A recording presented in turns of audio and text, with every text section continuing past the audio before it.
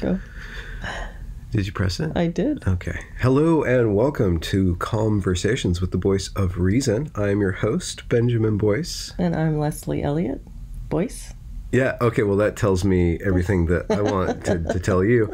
And this is a piece of content that's from a year ago. This is mine and Leslie's first conversation. She had started standing up against some woke twattery at her university and got a lot of traction with that, and a lot of people put me on her radar, and so I reached out to her. She was kind enough to join Benjamin Boyce. I don't know what you thought of me beforehand. I thought you were... I had listened to a lot of your interviews, and I thought you were great. And I thought you were kind of flirty with women. Oh, with women? Yeah.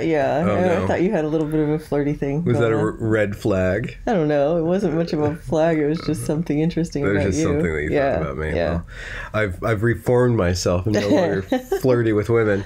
So that was a year ago. And over the course of that last year, we met up and our lives have kind of come together in really not so novel fashion. I mean, people get married all the time, but I always thought it would be fun to put that first conversation up. We can look at it and see where we started and how our rapport was at that time in our lives. And how professional and not flirty you were. Oh, I was so not flirty. You were not. No, I didn't want to flirt with you. I was scared. What? Yeah, you came on. Well, watch the video. Watch the video. You're so poised. Oh, okay. That I couldn't be flirty. Oh, interesting. Till like a couple shows in. Okay. All right. Well, enjoy. Thank you. Thanking me? I don't know. Okay. Enjoy. Nice star curtains. I landed on this for trying to be kind of fancy, but not too fancy. It's nice. Yeah. I was doing green screen for a really long time, but it's always kind of crummy. I could never get it really good with my setup. So with the black background, I like it. It's very flat, but it was too flat. So I wanted to put something it looks like you're in space, which is cool. Yeah. Floating in space. I think it has a calming effect on the guest. They feel like, oh, I'm talking to Starman. That's nice. What's in that cup there? This is bedtime tea. Oh, wow. I know. Perfect for over-caffeinated myself. Oh, okay. So this is you're my speedballing. Yeah. I'm wild like that. Oh, great. Okay, cool. Cool. Munching on valerian root and chocolate-covered coffee beans. You get both worlds. At the same time. Yep. Yeah, why not? So whereabouts are you in Southern California? No, I'm in Washington. Yeah, I live just northeast of Seattle. Oh, okay. Yeah. I just live southwest of Seattle. So Are you in Olympia? Yeah, I'm in Olympia. Okay. Well, actually, technically in an unincorporated township outside of Olympia, but it's basically. I used to really like Olympia. Really? It was such a cool place. Yeah. Did you ever think about going to Evergreen?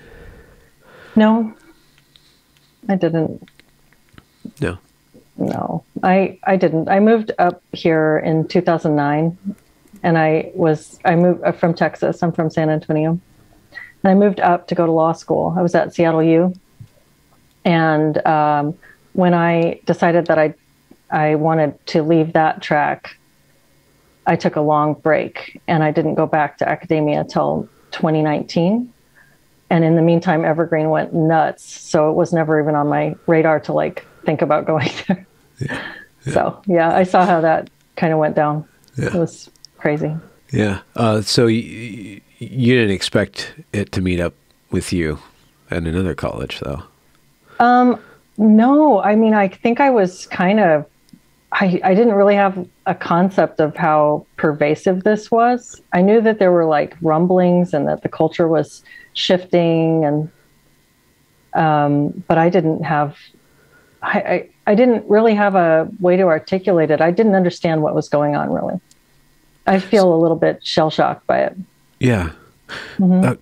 So just for context, what decided you on law school and what decided you on not law school? To just go back. So I was I guess that's kind of a long story. I was a real poor student in grade school. I had a very bad experience with school, and I did very poorly, I'll say. Well, attention or boredom? Yeah, yeah, all of it. I think so. I was considered a smart kid. I was in the gifted classes and stuff, but I think I had ADHD issues that were undiagnosed, and I had a very hard time focusing, and this was treated as a discipline problem.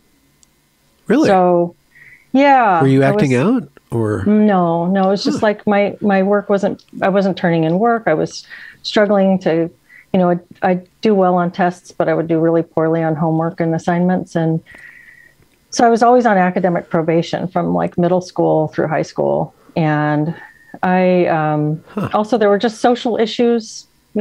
I was I'm from South Texas, from San Antonio, from a poor area, and I was one of the only white kids in my grade school. I was picked on quite a bit and had some bullying issues, but anyway, I assume it mostly Hispanic, or yeah. Okay, yeah. Mm-hmm. And so law school, I guess I had my first child. I was pregnant by 18 and had my first child at 19. And then my second at 21. I was married, but my first husband. And I felt like a disappointment to my family. And I think I really wanted to do something especially to make my father proud. And, he'd always said, you should be an attorney. You should be a lawyer. And I think I started down that road partly because I thought I could redeem myself a little bit by doing something that would give me that status and that respect within my family. I felt like a bit of a black sheep. So, and then when I got there, I really hated it. It was law school was just miserable for me. I hated every minute of it. I realized this is not what I want to do. Wait, did your dad think you'd be a good lawyer because you were always arguing with each other? Probably. Yeah. I don't know. Yeah. Huh. And so, was it the climate or the studies of law that I didn't like? Yeah. Well, I probably a little bit of both. I mean, the legal studies that's pretty interesting. Legal research is pretty interesting, but the climate was awful. I could get through that, though. It was very competitive, and I'd always heard law school is competitive, and I thought that's no problem. I can do well in a competitive environment, but I didn't realize it wasn't just academically competitive they were talking about. It was like socially, like pretty vicious. It wasn't a comfortable, nice place to be. It was pretty backbiting and I don't know. Well, I wonder why. The Socratic method sucks. Oh, the Socratic method sucks. Like standing up, having to stand in front of 80 people that, are already, in vicious competition with each other and be called on for minute details of case law when you stayed up like literally 4 or 5 hours the night before just trying to read all the stuff you had to read for all your classes the next day, and how you're supposed to recall these like little tiny details, and you're on the spot and you have to stand in this like auditorium and the teacher is like grilling you. It's like a nightmare socially for people who don't like to do public speaking. Yeah. Yeah. How long did you last doing that? I left in my second year. There's law school 3 years long. I left in the second year. Okay, yeah. Mm-hmm. And then what? You just hung out among the trees in Washington? Well, I had gone when I'd done undergrad, I'd gone for a psychology major. And I sort of thought that I really was on the fence when I decided to go ahead and apply to law school. So I was really on the fence about that. I thought maybe I wanted to do graduate study in psychology. And so I started right away looking at counseling programs when I was like daydreaming in law school about leaving it. Yeah. And then I met my husband and had 2 more children in the meantime. So busy bee. Yeah. So I took a little break raising babies. And what attracted you or attracts you to psychology? The theory, the practice, the praxis? What is it about it? I think just the understanding yourself, understanding others, human behavior is fascinating. Why we do what we do, and how we could become more content in our lives. What makes a good life? What is good? What is evil? You know, just all these questions. Yeah. What it means to be a human. See, you're not after the power to manipulate the psyches of your... No. Okay. Because some people, I'm sure, get into psychology to do that, but... Yeah, I think, my mother was, she had a really hard life. She had a really, really hard life. Her childhood was really sad and full of abuse and foster care, and just her ACE score, adverse childhood event score, would have been off the chart. And she talked to me a lot when I was a little kid. You know, I was kind of like her. It was like this parentified child role where I'd sit and listen to my mom. And I developed such a deep empathy for what it must have been like to be her and how lonely she was in that. And so I guess that's kind of maybe my first experience with counseling, right? It's just sitting with somebody and just hearing and just giving them a place to talk. So, yeah. How many brothers and sisters you got? It's a big family. I have 2 brothers, and then I have a stepsister. Okay. Mm-hmm. So 2019 rolls around. You're like, I'm tired of being a mom. I want to get back into the workforce or something like that. What caused you to, how did you do the choice of which school to go to, which program? Well, honestly, I didn't take that much, I didn't give it that much thought. I was looking at programs that were convenient to where I lived. I lived in Green Lake in Seattle, and I wanted to go to somewhere I could go in person. I looked at a couple of different universities.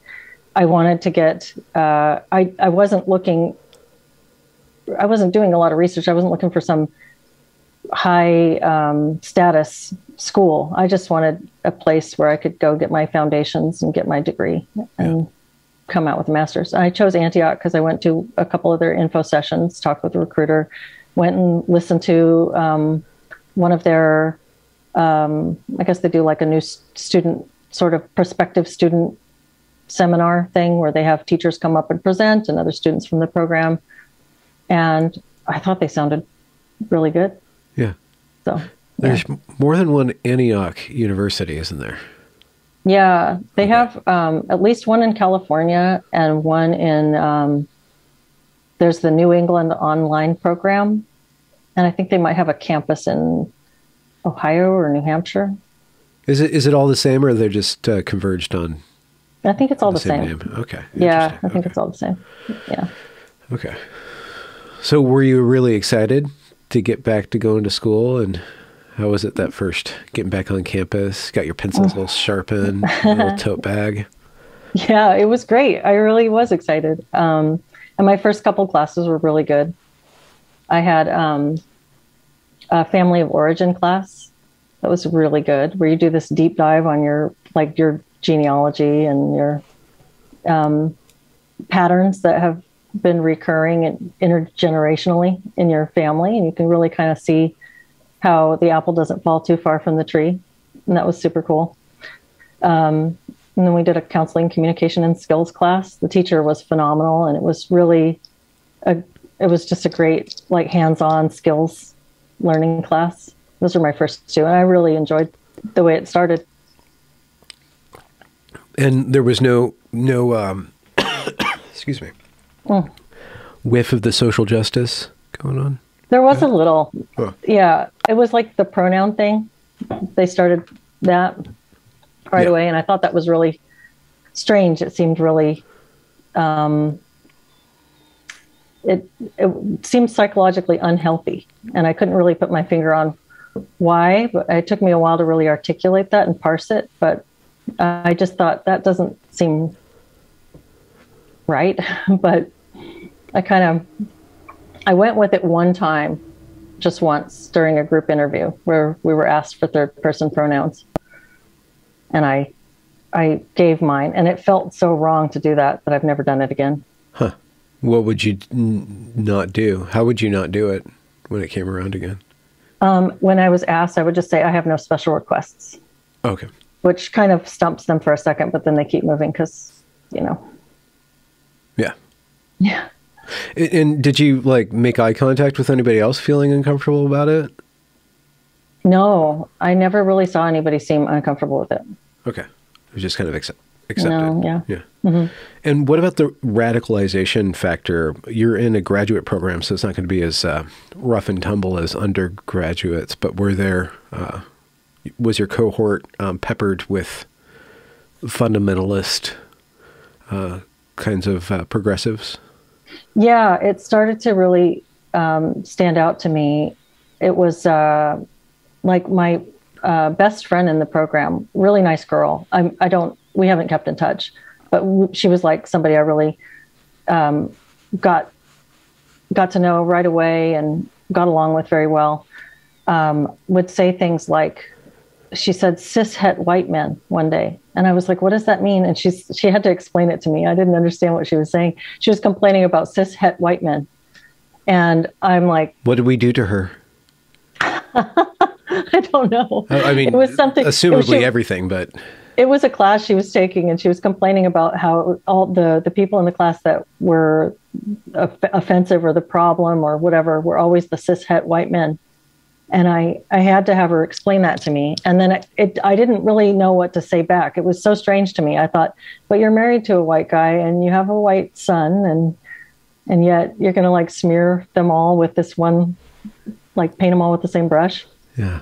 It was odd. So yeah, I think it was like that was the atmosphere where people talked like that. And the pronoun thing, I mean, there were women who wore makeup and dresses and called themselves they, Yeah.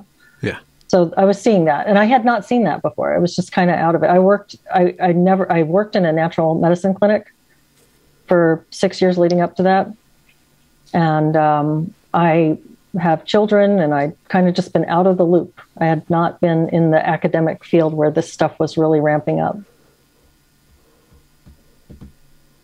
So it felt strange to you. Yeah. Did you, so when did you do your undergrad? What years? I graduated in 2008. Okay. Yeah. So kind of a different era. But did you have like a feminist phase? Maybe you're a feminist now. Did you ever have like a kind of a peak activism phase for you? No. Where you're like, I'm going to change the world? No, I Save didn't. the puppies. I had sort of an environmentalist phase. Yeah. I guess, which I think in San Antonio, where all the water comes from a karst aquifer system, it's the Edwards Aquifer, and so there's a lot of politicking around the aquifer recharge zone, which is this beautiful bit of land, this beautiful area that is very desirable for builders, but it's also the recharge zone where if rainfall doesn't hit that, we're not going to get our water supply replenished. And also if they start building a bunch of stuff over there, you're going to have VOCs run off into the aquifer, which is naturally filtered, through the karst limestone. And so I was a part of a couple of groups that were working on preventing. It was just a very specific, like, environmental issue, yeah. But that was kind of where my mind was. And I had thought about going into environmental law or farm law. So that was kind of where I was. But feminism, not really. I always, I feel like I don't really understand the waves of feminism. You could probably find one where I would line up maybe second wave or first wave, where I think that we should have equal rights and equal respect. But I don't know about pushing, I don't know. I'm more into individualism. I mean, I think individuals should be able to make up, what roles do you want to fulfill, and not so much about the division. And feminism has seemed really divisive to me. So it never really spoke to you? Not really. I mean, from the standpoint of feeling like women and men are of equal value and should have equal respect in the world, then yes, but not. Yeah. I wasn't a part of any kind of movement. And religion? Did you grow up religious? Your family religious at all? No, not at all.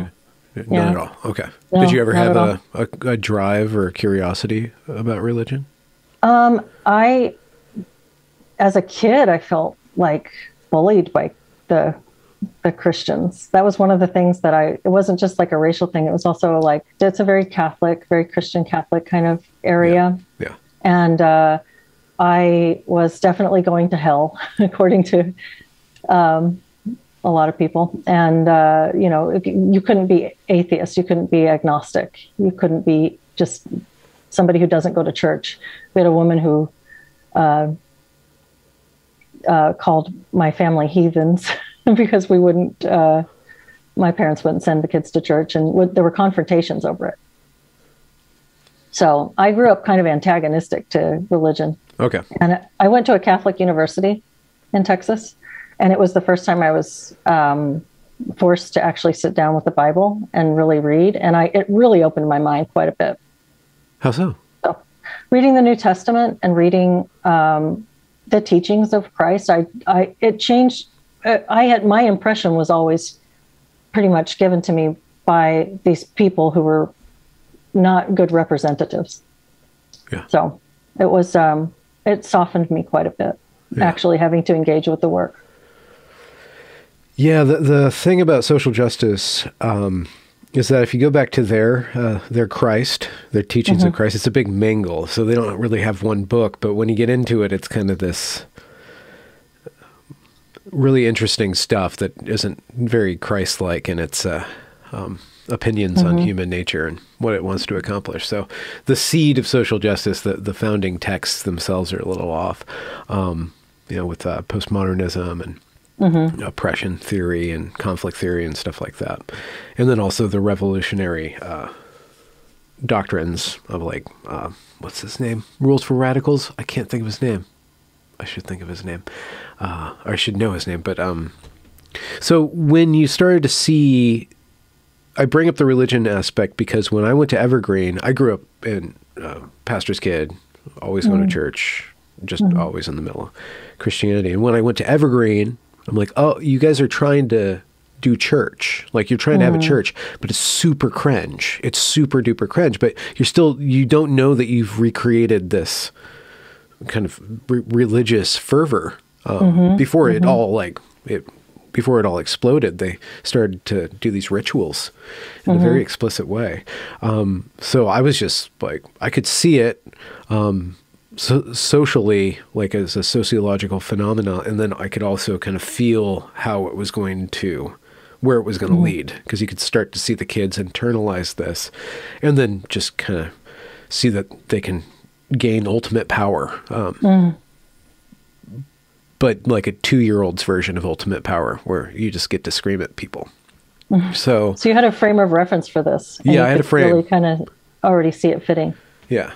Yeah. So did you have to build a frame? You're building a frame now. Like when you started to see it get stronger and stronger around you, how did you start to react to it or think about it? I think it took me a little while to really understand what was happening. I wasn't completely culturally clueless, so I'm listening to things. I had discovered Jordan Peterson, for instance, not too long before starting that program, maybe around the same time. So I'm hearing this stuff. I'm kind of, but I think that I developed a way to understand it slowly. And I was at first just kind of engaging with it at face value. So the first course and I talked about this in the videos a lot, the first class where this was really introduced in the program was this multicultural perspectives course, which really seemed out of place in the program because my my two prior courses and most of my subsequent courses have been more, even though they have that social justice flavor to them sometimes, some more than others, they've been more like developing different skill sets and working on different theories that you would expect you'd have in a psychology program, an applied psychology program. But this class was really like, it was taught at a very low intellectual level. Huh. And it was really reductionist. So it's like she was doing, as I said in that first video, the addressing model, which is using the word addressing as an acronym to cover a bunch of different demographic characteristics. So age, disability acquired, disability genetic, religion, ethnicity, sexual orientation, socioeconomic status, indigenous status. What is the N? National origin, maybe. Yeah. And then gender identity or gender. Okay.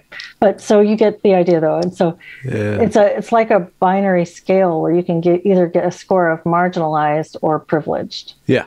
Yeah. And so this is being taught. And I'm like, why are we dissecting people in this way in a psychology program? Like, of all places, wouldn't we have a deeper understanding of humanity than that? How is that making any sense? And so I was kind of just grappling with these things honestly. And I'm sort of like, this was the first time I'd really had it served up really blatantly, not just like, oh, we're going to slide the pronouns in on the side, or we're going to, make some comment about white privilege, but it's just kind of in passing, This class was like right there in your face. And so I thought maybe this teacher was just kind of teaching from a more simple-minded perspective. Maybe this is just she's doing her own take on the curriculum, and I can actually engage with her and talk to her about why these things seem like illogical. And I didn't realize that this was like the distilled essence of what social justice really is.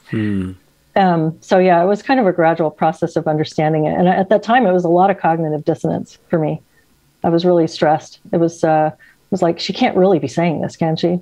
This isn't really what they think, is it? And I'm like trying to write these like long arguments against this stuff, really rational, like coming alongside and saying, well, I can see the points here and here, but when you look at this, like, this doesn't hold up. This isn't, we don't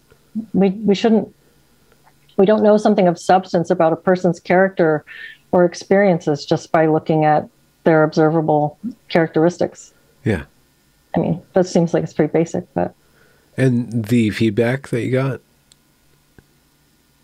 She told me at one point that I should use my white privilege. It was like about white privilege and about how I'm such a privileged person, and that I shouldn't center my needs, and that I should, it was like the social justice talking points. Yeah. Did you, this might be a bad question, but did you get a sense of like her soul or her character? Like, was she trapped in this? Was she a true believer in this? And did it cause her to be happy or the opposite of happy? Like psychologically? It seemed like, yeah, this teacher was like, she was a young woman. She was younger than I was. I wasn't super young at the time, but she was like definitely at least a decade younger than me. And she was a blonde-haired, light-skinned person who seemed like she had this idea that because her mother was from, I don't remember where she was from, Latin America, I guess. So this was her like get out of jail free card. Like, I'm not actually white. You think I'm white? She said, you would think by looking at me that I'm just a basic bitch and a Becky, and I'm going to go ahead and check the marginalized box for race because I'm actually not white. And so it was this whole, like, I feel like she was clinging to this allyship or this identity of the marginalized person as like social currency, and spent the whole course talking about herself. Just the whole course was like, how I see this through my marginalized eyes, Marginalized eyes. I just made that up, but yeah, that's a good one. I didn't say that. Huh. Mm-hmm. So if you're doing a counseling and you get a person like this on the couch, how do you begin to erode their clinginess to this way of viewing the world in order to address possibly underlying conditions? How would you treat somebody that's locked into that? I guess what I think of when I think of my role, and I won't be a counselor because I'm not finishing this program, but I do work as a coach and I do work with clients. I don't want to bring ideology in, not mine or theirs. I want to not remake the person. If they believe something, I'll challenge cognitive distortions. If I hear something that seems like a contradiction of something else, I'll bring that up and ask them about it, and we'll talk about it and kind of play with it. But I don't know. That's a good question. I haven't worked with somebody who was like a real social justice warrior, but I don't know that it would be my place to really, neither talk them into that ideology nor talk them out of it, but rather to find out what their worldview is and sort of come alongside and hear it from their perspective, help them work through their patterns, their goals. Yeah. So I don't know that I don't want to superimpose my worldview necessarily, but I'll be honest about what I think. I mean, I'll be honest to some extent, not going to tell you too much about me. It's not about me, but if I'm hearing something, I'll raise it back up, Yeah. Does that make sense? Yeah.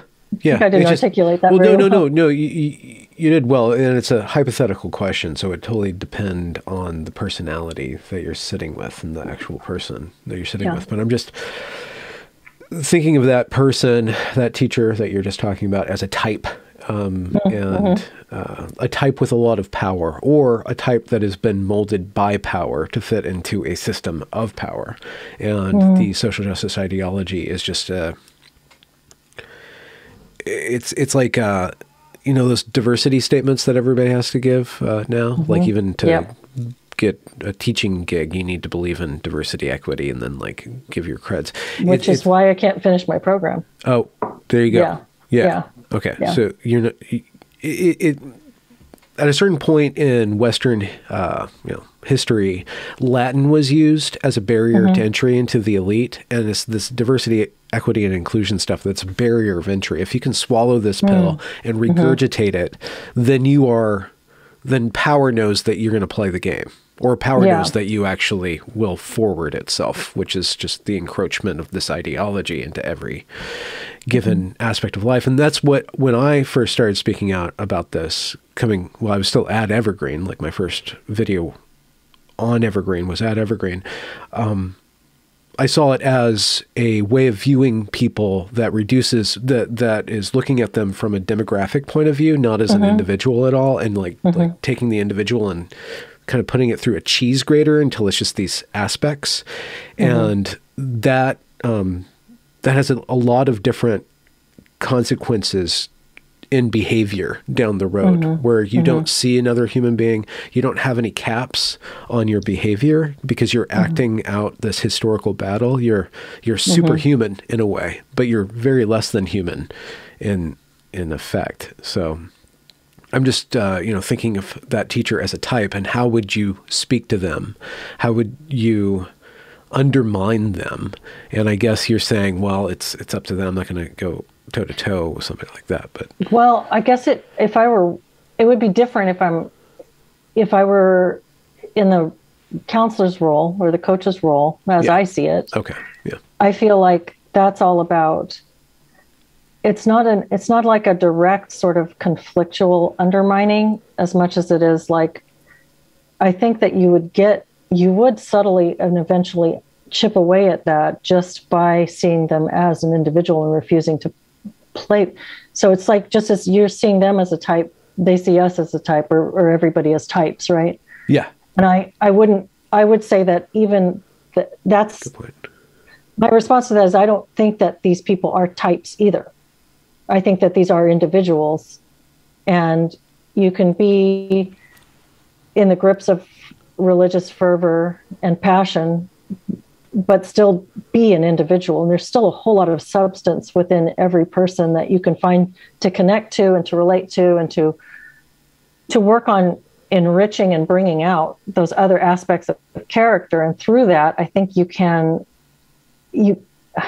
I think that a lot of what we're seeing in terms of types is just this internet mentality. This, like, social media just presents these really shallow versions of ourselves. And so it's so easy to end up typecasting everybody. And it's sort of like this collectivist mind virus that infects you, no matter what side of it you're on. Like this side is collectivist, but if you become polarized against it, you become polarized in a collectivist frame. Yeah. Does that make no? It does. sense? Yeah. No, it does. It rambling, does. crazy. I've spoken about that specifically with.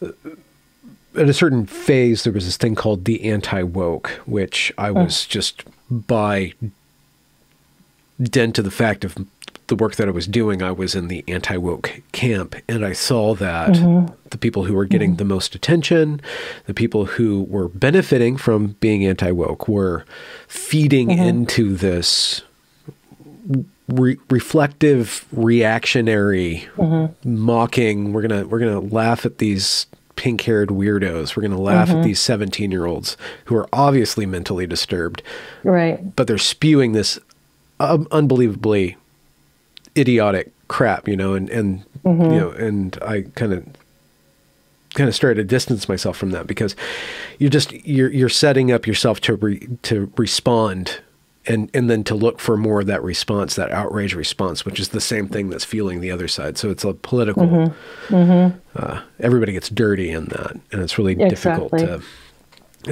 to walk the line between getting the attention that you need to do this work that I'm doing and not being kind of trapped by that attention.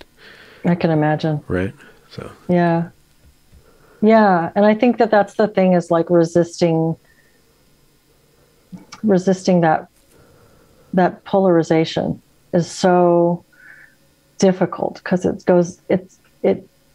so easy to do. It's so easy to become the anti, whatever it is. And I think that it's harder to find the center and find the middle path and kind of, I think that,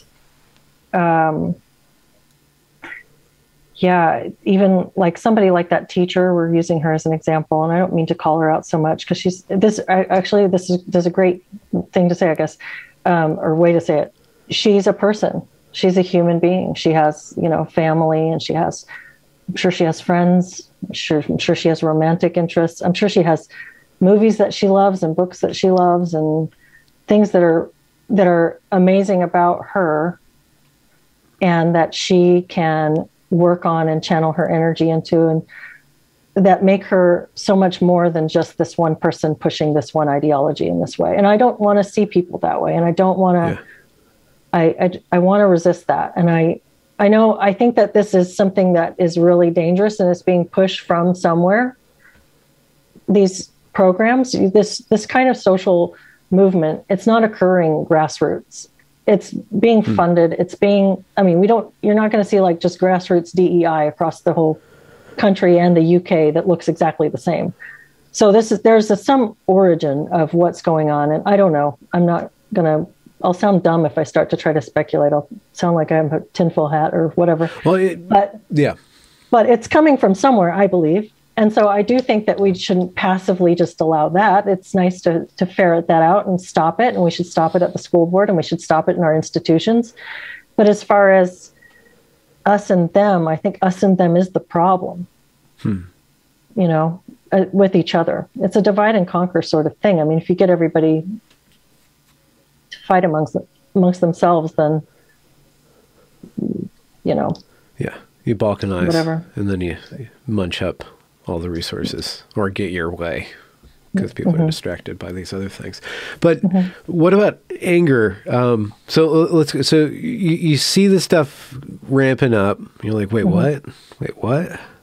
Yeah. Does it start to cross a line for you, where you're like, this is wicked, or something like that, where you start to have strong feelings or bad dreams or something like that? Well, that class was really awful for me. I was like, the first way that I approached it was like personal. It was to say, well, how can you say that these racial differences are so stark? How can you say that? You give us this white privilege checklist and tell us that we're all privileged, but I'm looking at this list and I can't check a lot of these because I did grow up a racial minority and I know what that feels like. So I'm not saying that is, and I guess that was hard for me because I don't want to wave a victim flag. I don't want to do that. I don't think I don't think that that's a healthy mindset, and I'm not going to do that. And just like I wouldn't encourage somebody else to do that, I'm not going to do it myself.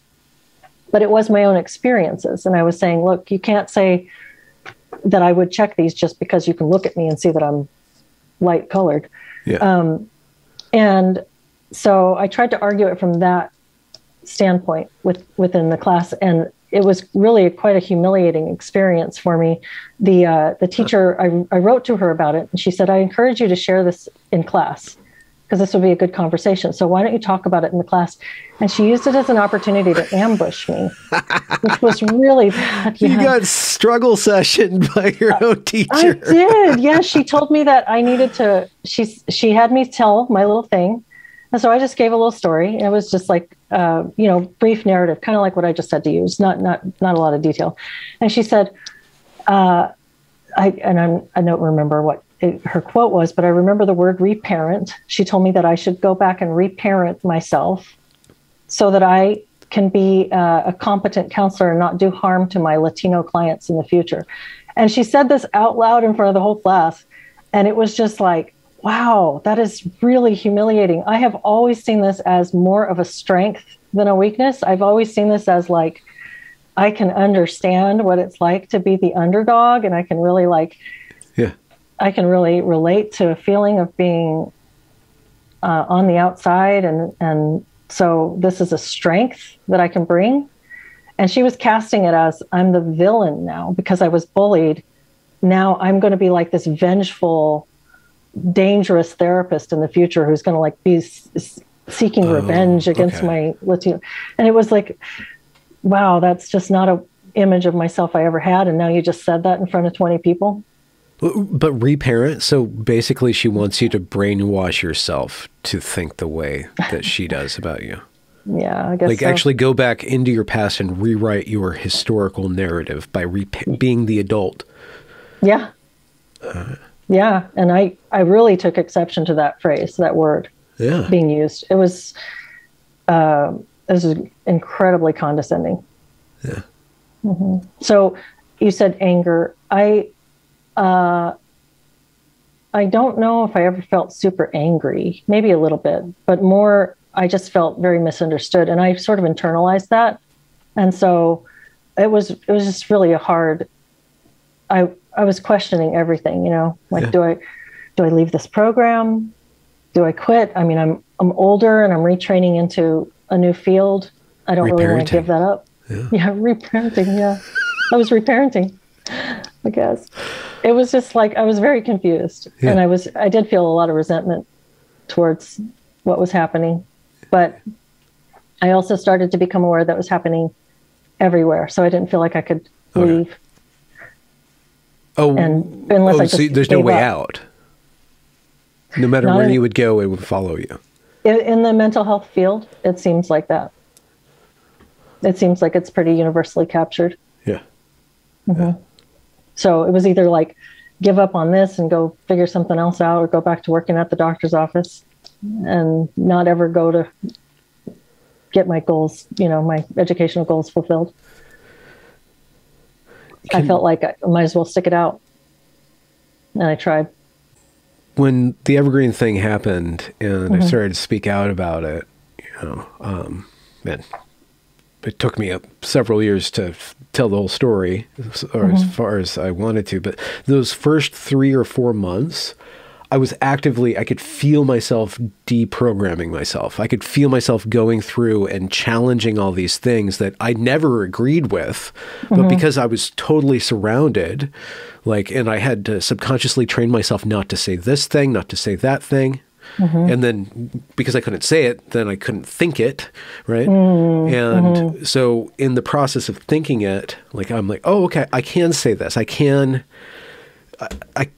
say that certain people are dumb and it doesn't matter what color their skin is. You're just, you're an idiot, and your race doesn't protect you from the fact that you are acting like a evil person, you know, or something like that, just for example and stuff. So how long were you in this program? And so I started in, I guess it was spring of 2019. And my last class was this summer. Okay. And I took a leave of absence after this summer. So is that 3 years? And during the pandemic, you guys were all online, or was there in-person things going on during lockdown? I transferred out of the Seattle program due to the problems with this coursework. And I already had enough credits and I'd spent enough money that I was worried about losing them if I transferred to a different school altogether. So the solution that was offered to me by the chair of the department at Antioch, Seattle, was to coordinate transfer to Antioch, New England. And I don't know, it was like a gamble. I just took a chance to see if maybe it would be a better program. Yeah. And it's an online program. So I transferred right before the COVID. Okay. And so you were already online.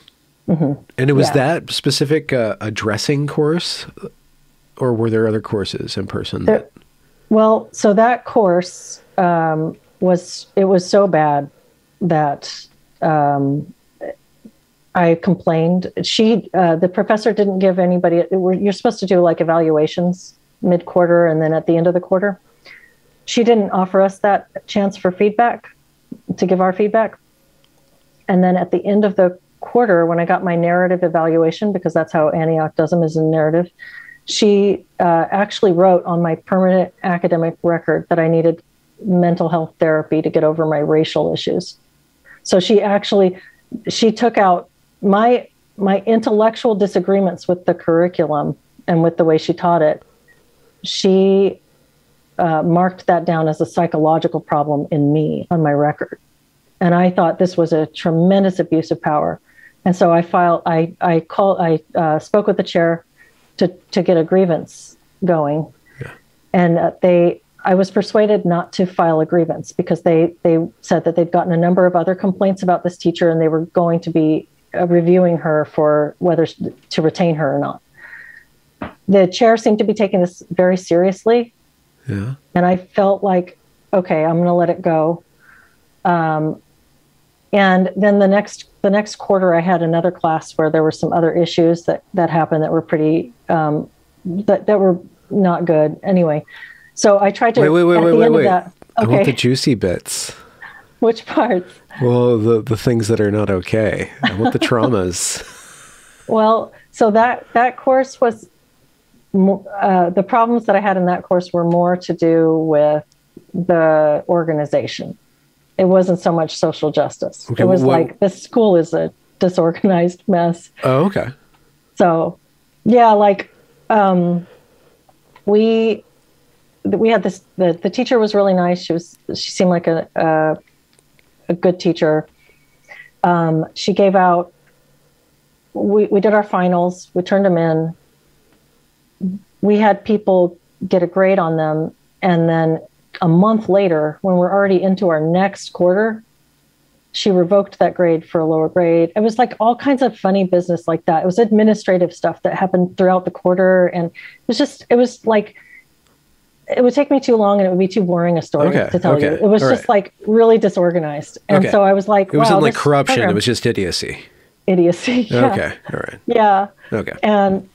And I realized also that they had not, in fact, taken my concerns seriously because that teacher was still on staff and it seemed like nothing had happened. And meanwhile, she had written me some really condescending email after the fact, that teacher had, and I'm like, oh my gosh, this is just crazy.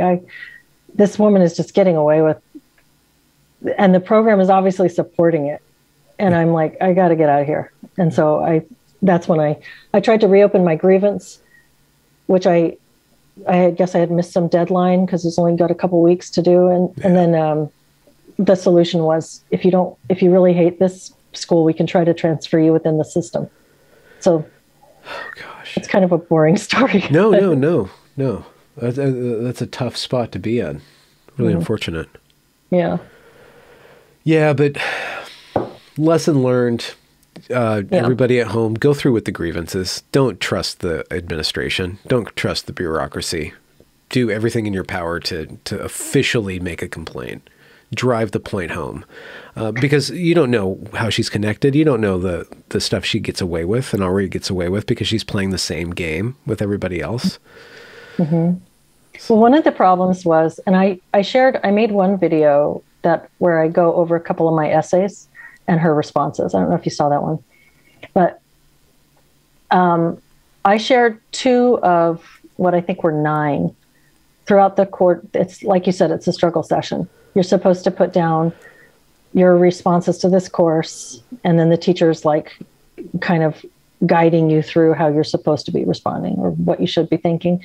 Yeah. And like I said, I started out arguing in a way that I wouldn't do now because I don't think it's the right argument, but it was the most obvious argument to me was, this doesn't fit me. Your white identity model, I don't resonate with this, and here's why.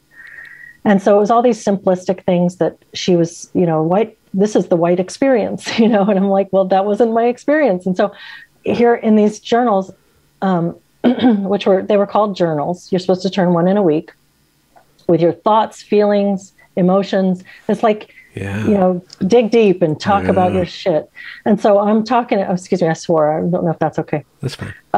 But so I'm talking about my experiences, and it's stuff like I shared with her a time when I was on the receiving end of domestic violence. I shared stuff that just really some personal things in these, like, because she's making these blanket statements about how this is what people of color have experienced, and this is what white, and a time when I had this issue with, anyway, I could go on, but it would be very personal. But that's the point. It was very personal. And part of the grievance process was a committee was going to look at my work. They were all going to sit down and read my stuff about how I don't agree with their curriculum, that they're really like loving. This is their textbook, their Gerald Wing Sue textbook. And there's all of my critiques of it, which I'd already been shamed and humiliated for, plus all these personal details from my life, which the only reason I shared them was that her syllabus said, turn in your journals. They are absolutely confidential. Your journals will not be shared unless, and the limits to confidentiality were like, you're a threat to yourself and others. Like that's standard, like psychotherapy stuff. Like if you talk to the counselor, they might have to call the authorities in. If you're forwarding white supremacy, if you want to like line up people against the wall and shoot them. I mean, that would be a threat, right? You would be seriously homicidal, right? Yeah. No, so, white supremacy is just, it's complicit homicidal behavior, right? Yeah, I guess you could make that argument. Yeah. But so that was why I didn't go through the grievance partly, was the level of scrutiny. I'm just trying to think, I would have a hard time trusting this person at all with anything. Like I would lie. I would not ever give her any power over me, but she's in a position where... And then she shared my journals too. Without your consent? Without my consent, yeah. To whom so she did she share? Another colleague. I went into a Google Drive this summer, and for the first time in a couple of years, looked at those journals to pull them down for somebody else that I was talking about the corruption in the counseling training program. Yeah. And I saw that she had added another person to give access to like 4 of my 9 journals. Huh. And so then I did file a grievance against her for breach of privacy. Mm-hmm.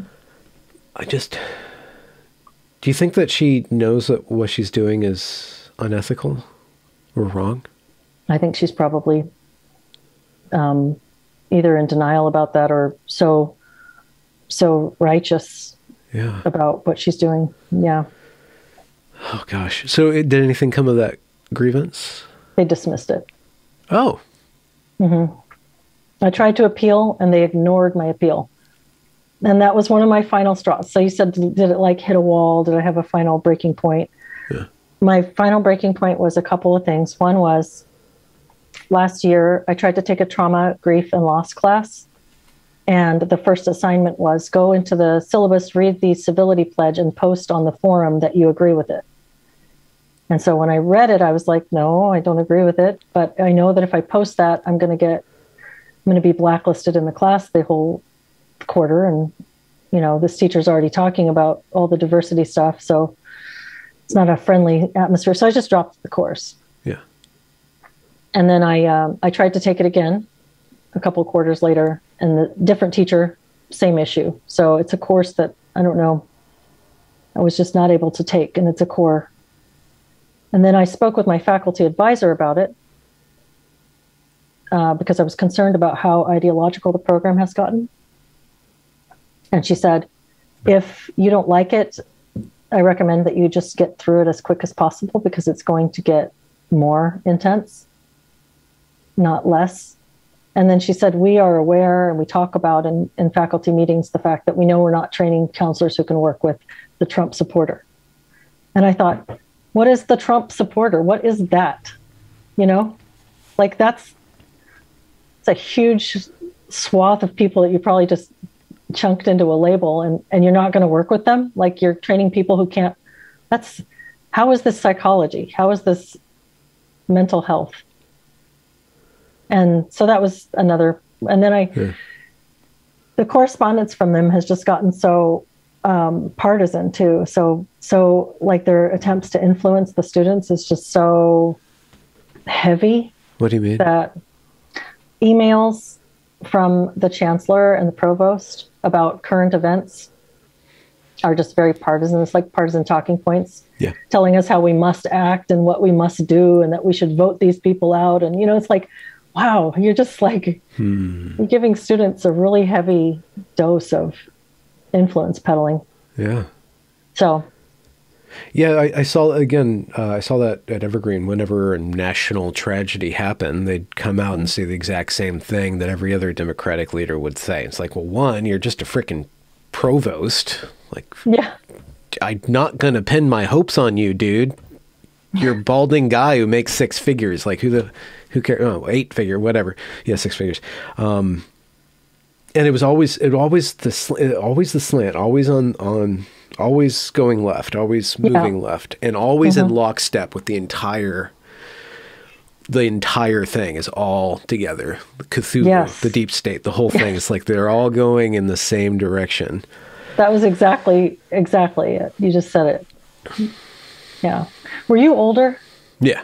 I was, I was 36 when I started at Evergreen. Okay. Yeah. Yeah, I've wondered, like, I'm really curious, and I just want to I could spend forever just learning what it is that makes some people able to not conform to stuff, I mean, like, what is it? What do you think was why were you different? Well, I wonder about that too. Mm-hmm. But if you look at it demographically, I think it's like, you only need 10% radicals in the right positions to move the entire ship, because 80% of people are just low resistance, path of least resistance. I'm just here to work. They check out, they check the form, and they do their job. And so those people will be swayed by power. And then there's always this 5 or 10% people who openly speak out about it. And I didn't speak out about it at Evergreen until I saw everybody else talking about Evergreen on the internet. And I didn't speak out about it at Evergreen other than like just laughing at it, or chuckling, because I'm like, this is dumb. This is really dumb. Like, I don't know why you guys think that this is right. This is really just, you guys are kind of weird and kooky, right? I didn't take it seriously. Like you thought they were just going to get over it or get a reality check at some point. Yeah. Well, yeah, I guess one of the things that would be said on the internet, and it's since been disproven, that like, oh, these guys aren't going to find a job in the real world. You know, like when they get out of college, they're going to find a job. They're going to run the world. No, they're running the world, guys. Yeah. They're teaching your kids. Yes. Right? These are all the same people. So yeah. This organization, and I am of the mind that this is an emergent property. It's not a cabal. It's not coming from somebody designing this intentionally. This is a convergence of interests, and the interests are sculpted in a Darwinian process. And the environment is power. The environment is having the ability to be important and to make decisions, to make policy decisions and stuff. And that goes all the way up from the lobbying groups in DC and the lobbying groups in Hollywood too, and all of the colleges of education. And now what we're seeing is that the APA, all the professional organizations now in science and psychiatry and therapy, they're all now all together. And if you just study the trans thing, specifically trans youth, you can see that they're all going in the same direction on this. They're all converging in this direction on affirming this model. And it's taking a long time. Like the New York Times, which is probably the seat of power in our country, because it gets to dictate the stories and the news. They tell the narrative. They're slowly starting to, you can see them slowly start to say, well, maybe stopping puberty isn't a good thing. Maybe. They just came out with an article today, and it was buried under all this affirmation and then just little bits of like a whisper of it. Yeah, just maybe. But if you go to the professional organizations, they're run by kooks. They're just insane people. Yeah. That they're allowed to act this way because they're acting in accordance with power. The teacher that you were talking about is able to act unethically and just be a bad word and just basically an evil person because she's acting within the purview of the reigning power. And everybody wants to be this sort of way. And I think it's kind of I'm favoring the interpretation that it's a form of Christianity. What we're watching is a kind of a form of a particular strain of Christianity that's been modified in such a way to not have any God language in it. But it's still the same kind of moral activity that you see in the Puritans, that you see in England and early America, Protestant waspy weirdness. And you think that it's happening organically, not no collective intention behind this? I think it's a convergence of interests that's all acting in everybody. It's all a bunch of self-motivated actors. You think so? Yeah. And it just converges and it congeals, because if you actually look at it, it doesn't really make sense. But everybody believes it, even though it doesn't make sense, right? Just like the Trinity, like God is three persons in one, like you can't really understand. It's designed to not be understood or to be played with. Same thing with gender. Like you can't really understand what they're talking about. You're just like, you're moving around this puzzle piece. But if you believe it, you believe it. If you don't believe it, you're bad. It's not about being wrong. It's about being good. But where do you think that it came from? Do you think that it just originated spontaneously and it spread from some spontaneous, like some small social point? What do you think, if that's the case? Well, so I think that there's two strains of critique for this that I find salient. And one way would be the James Lindsay way, to understand all the foundational texts. Like, and you do this, the philosophical analysis, Hegelian Marxism, and then you go through all the postmodernism stuff like that. And you kind of understand the theory, but the practice is a historical practice. And so the other way of interpreting this, which I think was laid out first by an internet writer named Curtis Yarvin, and there's people who've kind of distilled his work that have done some really excellent stuff. Curtis does a historical narrative. He's a Machiavellian, so he's always just thinking about the formal structures of power. And he has a theory that this wokeness, progressivism, is a form of Quakerism. It's a form of Unitarian Universalism, and it all comes. It's all kind of a belief in history as a progressing, that things are always getting better, Things are always getting better. Like history, Whig history is the process of progress, right? And so all human systems are always better than the ones that happened before. And that way of thinking ends up favoring radicals that say, we're on the right side of history. We're going to push this new issue. We're going to push these pronouns. We're going to push gender. We're going to push this racial stuff, right? And the people who believe in the racism stuff or the anti-racism stuff, they believe themselves as the spiritual successors of the civil rights movement, right? But they would, if they heard Martin Luther King speak today, they would call him a fascist, right? Because they're progressing. It's always about progress and progress and progress. So then what would be why do you think that we're seeing it happen everywhere all at once? Everywhere all at once. Yeah, like why the social emotional learning coming through, the comprehensive sex ed, these are supported by United Nations and UNESCO. And so we're seeing these come from large centralized authorities. Yeah. And so that's why I think that there's a push I think whether it began more as an organic social movement and it's just been glommed onto and the technocrats are taking advantage of it, or whether they are the architects of it, I see a push from funders and higher, bigger actors. Yeah. And does that still fit with your thesis? Well, the way to think about it is that everybody's acting in their own self-interest. This allows people to act collectively in their own self-interest. Collectivism is centralization of power. So you would expect a collectivist ideology to be promulgated by consolidating sources of consolidated power.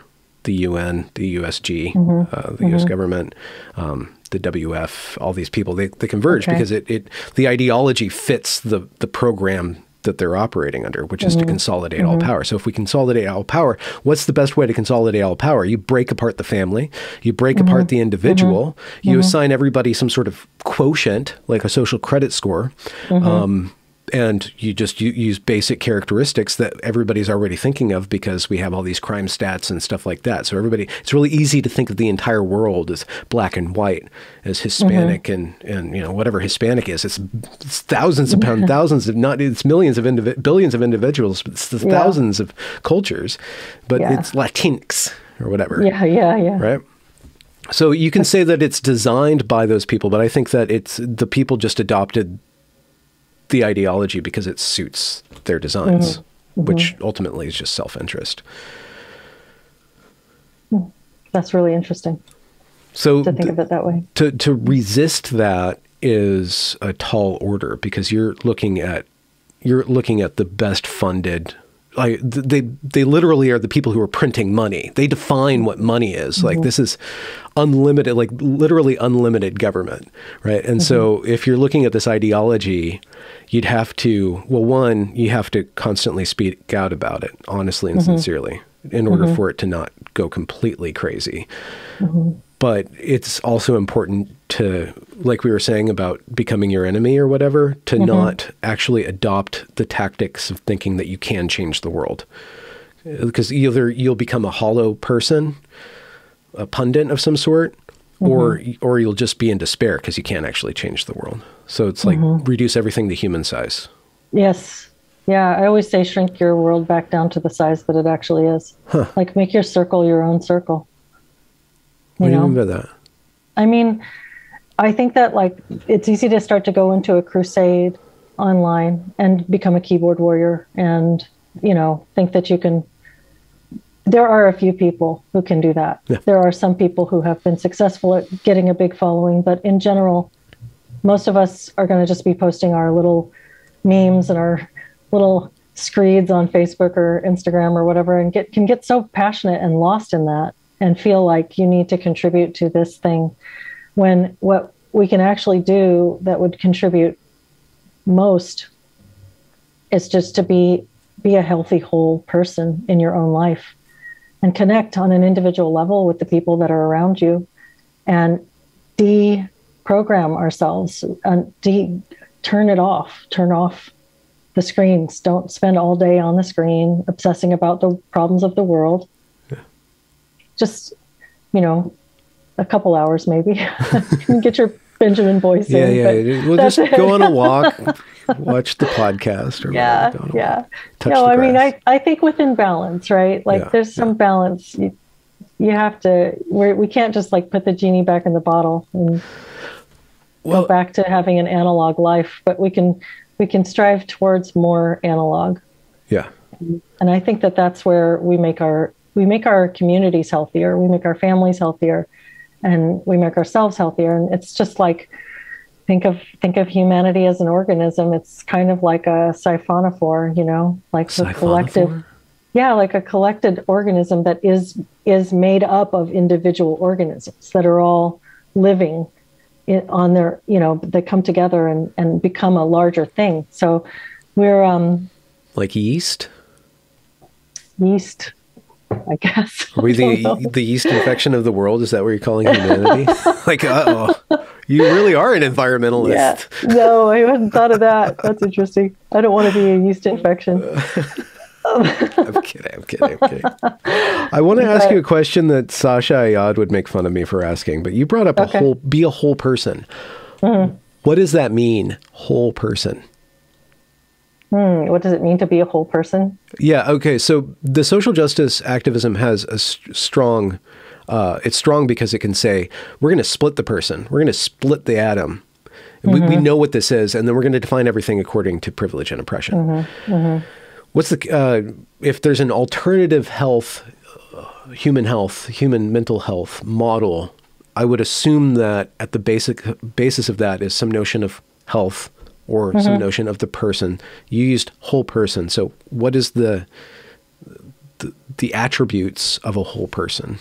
I guess that would be, so you're challenging me a little bit there because I'm going to have to try to articulate that. I think that one thing we have such a fractured sense of identity in the culture right now. This idea that you are your identities.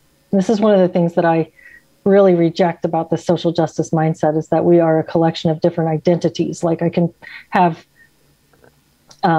measure myself based on like all these characteristics and qualities. I think it really, it forces this sort of continual navel gazing, like self-examination that is more narcissistic than introspective. And that's a really good distinction. I'd like you to expand on that, but finish your thought. Yeah. So I think like actually figuring out what do you value? What are your values, and how do you connect to the people that you care about? And, are you a part of something real in your life? Do you get off the internet, for one thing? I think the internet is, and again, you can watch Benjamin Boyce, but everything else, just kidding. How many hours a day are your kids allowed to be on the internet? My little ones are 9 and 11 years old, and they don't get screen time. Okay. No screen time, not at all. Excellent. No, we don't have a television. We don't do screens. They don't have video games. We do not do any screens. Okay. Mm-hmm. I'll let them watch we'll do a family movie. We have a projector. We'll put that up once every couple weeks. You're like you go out to like the reel rental place. You get like the big 35 millimeter reels. You cart them home. No. You go, we're gonna watch Pollyanna, guys, and you load up. We just do charades. Actually, it's like live action. Just put up that. No, but yeah, I know it's kind of an extreme position in today's world, but I think that it's good to foster your own imagination. Read a book, go for a walk, just experience what it is to actually be alive, instead of this weird like semi hallucinate. What am I trying to say? Not hallucinate, but hypnotized, I guess is the word I was going to say. Like this hypnotic interaction that we have with the screen. You just kind of zone in. Like I've noticed it since I started doing these videos. It's really weird because I'm not on Facebook. I'm not on Instagram. I'm not on Twitter. I like, my life is real. I've got my actual real friends, my real clients. I see a couple people that I see online, but mostly my computer time is very minimal. Huh. And now I'm here, I'm like reading all these comments and I can feel myself like getting sucked right in, and it's so strange. Yeah. But I didn't answer your question very well. No, that's fine. That's fine. You think so? Yeah. Yeah. Okay. So what's the difference between narcissistic and introspective? What are the quality difference of those two activities? You could probably find somebody to give you a better answer than I could give you, but I think narcissistic is like you're just examining your image. You're just thinking about how do I strike people? What am I like? I'm looking for a mirror, really. It's like just reflecting back this outwardly projected self, examining the outward projections of self. So it's sort of a combination of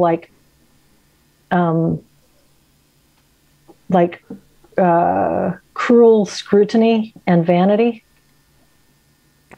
And then introspection is like a quest for deeper understanding of self, deeper understanding, like why did I do that? Why did I say that? What should I have done? And how could I be? And what can we do moving forward? How do I connect? It's more about like the quality of self than the reflection of self, is what I would say. Yeah. I mean, off the cuff. Yeah. Mm-hmm. No, that's really good. And that does translate into one angle of change making in the culture would be to try to upload the introspective, to try to interrupt the narcissism of the screen and the hypnosis, right? Mm-hmm. Kind of like shattering the fourth wall, but that shattering of the fourth wall actually opens up onto humanity rather than just commentary, right? Mm-hmm. And into insight rather than just distraction. Mm-hmm. So. Yeah, and I think we have such an expert-driven culture right now, where it feels like you described that feeling of not being able to speak up when you were hearing all these voices around you, and you're like, well, surely they're going to come to their senses. I don't really need to speak up. But also, why would I speak up? Why would it be me to do it? You know, somebody who knows better is going to come along and say the right thing. And I think there's this idea that somebody who knows better is going to come along and articulate it better. And I think that part of being whole is kind of balancing those outward influences that we have with our own gut and our own impression, and not being afraid to say something that might sound silly, you know? And it's just your synthesis, it's your own take on things, and we should be less afraid to be a fool and just feel it, you know, say it. And you know, I think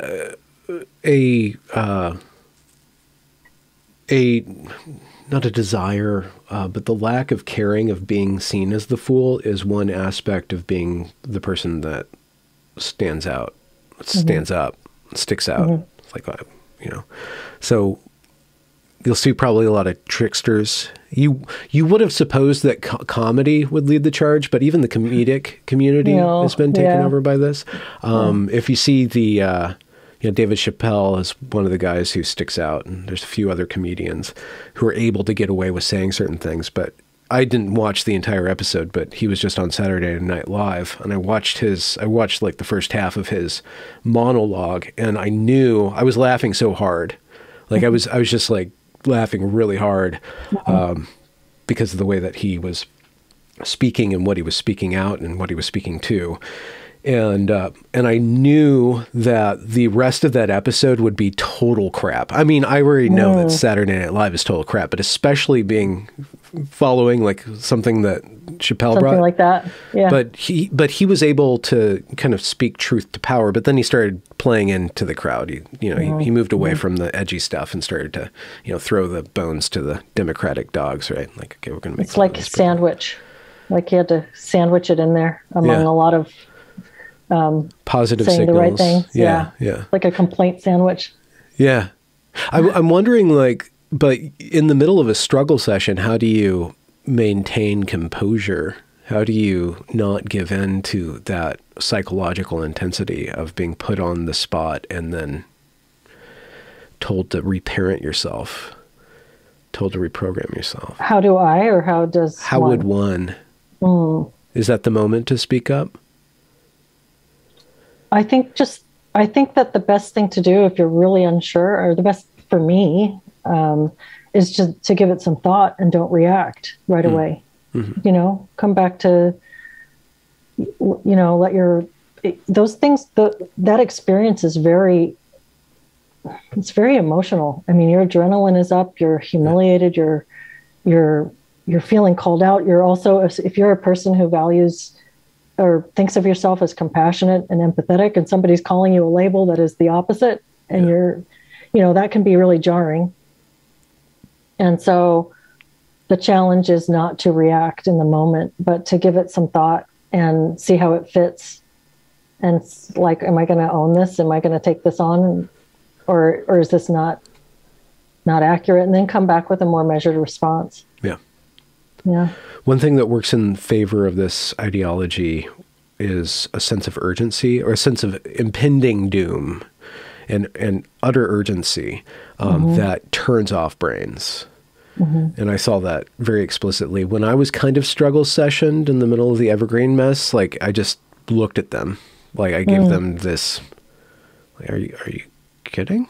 Right? Look, but I knew not to respond, because anything. So that was your same take. Just same like, thing. Yeah, but just no kind reaction. Of like, it just reminded me working with kids, like when a kid's trying to control you, and you could either enter into that power struggle and lose, or you can not. And there's different ways of communicating. Kind of a condescension, like, you're an idiot. You're a total idiot, but I'm not going to say that. I'm just going to let you know that I know that, and that you probably know that too, right? And you're going to look back on this eventually, but maybe you won't, But it is important to remain whole, I guess, and to have a sense of time and reality that isn't the walls falling down, the sky's falling. Yeah, and I wondered, that's, being older, I think, is a protection. I think it's a protective factor. Well, it might not protect your job, but it might protect your sanity a bit. Yeah, in terms of like I guess protective maybe is the wrong, I should have said contributing factor to being able to resist some of those things. Like, I really felt like there were a couple of older students in the program. I wasn't the oldest, but I was, among the older group of people in my graduate program.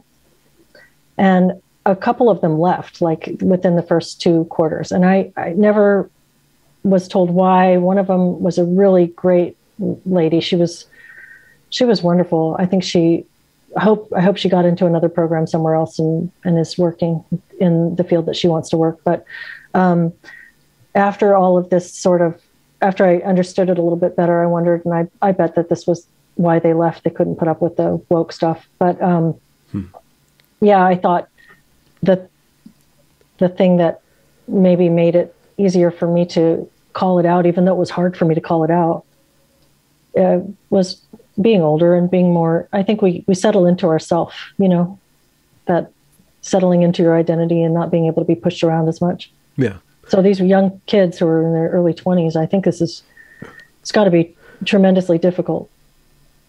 Well, yeah, again, it's this institution that you have a bunch of people running it that have never been outside of it, and then you have a bunch of kids who've never been outside of it either. So there's the possibility for an utter distortion of reality, another like mass formation psychosis, because they're all insulated. And then somebody arrives that's been out there, having kids and growing natural medicines or whatever, and then you walk into this thing, you're like, wait, are you guys serious? And you don't belong, so they kick you out. So they're reinforced, And because they own everything, all the accreditation, like you can't even participate outside of that system with that system stamp of approval. You need the stamp of approval because the system's also connected to the government that it regulates everything else. So it's like this, this huge thing. I do think we're going to see more and more parallel industries cropping up, though. Yeah. I mean, I think that there's, like, I feel very freed by the idea of working as a coach. I started a coaching practice last year, and I really find it rewarding. And what is a coach? You just rah, rah, rah? That's a cheerleader. I know it sounds like that. I don't like the word. I haven't gotten used to the word coach. It's like partner. I was going to school to be a counselor, not a coach. And the coach sounds too like, you go get them, you know? It's not a word I really like, but it's just a, unlicensed helping professional. You can get coaching certificates. There's stuff like, you could be a life coach, you could be a health coach, you could be whatever. But basically you're just doing in one-on-one or group work with people who are looking to, work on self-improvement with a partner. And so I use the counseling sort of concepts and skills to work with people. There's no medical element. I'm not doing any diagnosis. I'm not doing any psychiatric treatment. It's not anything like that. It's more like peer-to-peer. I have some training. I have some, mostly what I can bring is a genuine interest in hearing what's going on and working through pattern recognition. And we can do some examination together. And it's really, I think that more people are going that way. I'm seeing more people who have been licensed, letting their license lapse and choosing to still work with clients. And I think, thankfully, as there becomes more recognition of how captured the psychology professions are, there's still a parallel industry that can step in. Yeah. Speaking of which, you have a parallel industry blog on Substack.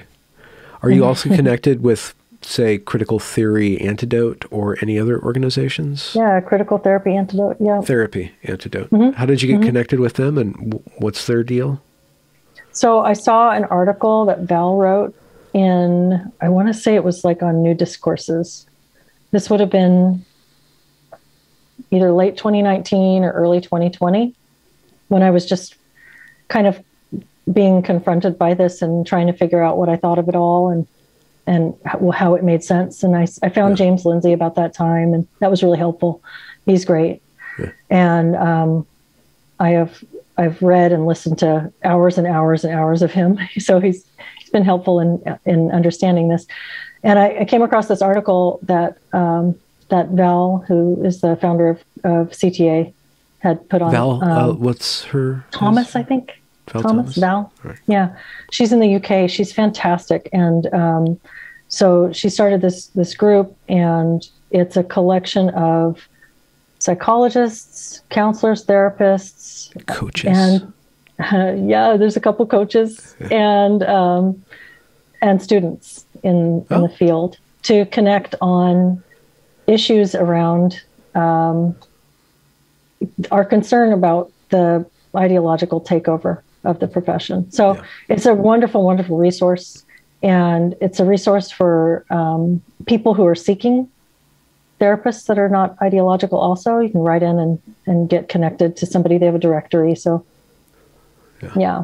that's been a great, I have some very good friends through there that I've gotten to know, and that we can bounce ideas off of each other and give support. It's wonderful. And what is the theme of your Substack? What do you see emerging there? You only have like 15, 20 articles at this point, but something like that. I only have, I'd written a couple of articles for CTA over the past year or so about different aspects of how the social justice, critical social justice theory impacts counselor training and potentially client work as well. So I'd written a couple of those, and I reposted those to my Substack. So those are on there. And I started the Substack as a way to share documents after I posted this first YouTube video. I guess it was about a month ago, maybe three or 4 weeks ago. And one of the comments under it, I was just it's just this little short video where I just said, I'm concerned about these things. This is my experience. And one of my comments that I got was, do you have any proof of this? And so I made a follow up, and I wanted to kind of go through, yes, I have proof. I'll show you. I'm not just, And so then I posted all those documents to Substack because I want people to be able to kind of go over them themselves. And I think this is really concerning. So are your juicy journals on there too? With all of your past traumas? Oh, I did put two of them, not the juicy ones. Just the ones I did a video about. There's only a tiny bit of juice. Just a drop. Just a drop. You got to get that outrage engine a little bit running in your favor. Just a little bit, Yeah. A little self-exploitation never hurt no one. A little bit. Maybe. I don't know. The whole internet thing is very like seeing my face on video. Oh my gosh, it's very strange. So I don't know. Well, thanks for showing up on my internet. Yeah. And thanks for talking to me. Yeah. Uploading your soul into my collection of souls. I have another project that I'm working on too. What is it?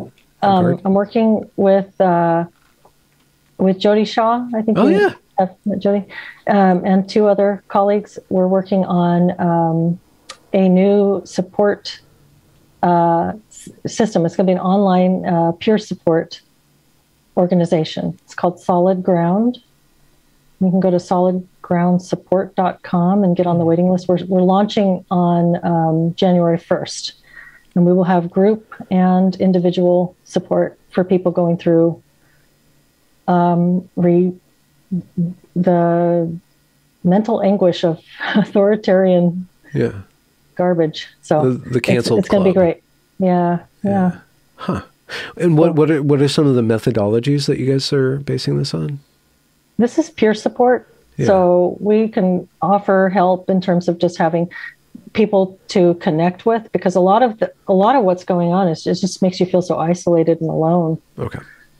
And so having somebody that you can talk to, either one-on-one or in a group, is really helpful. Also, having somebody you can work with who's been there and can help you strategize your responses to, what's going on, if it's maybe in your school or your home life or your work. Yeah. So just peer support and strategy partners. And again, that's solidgroundsupport.com. Okay. I think so. Yeah. Cool. Do you guys have cookies? I hope so. Okay.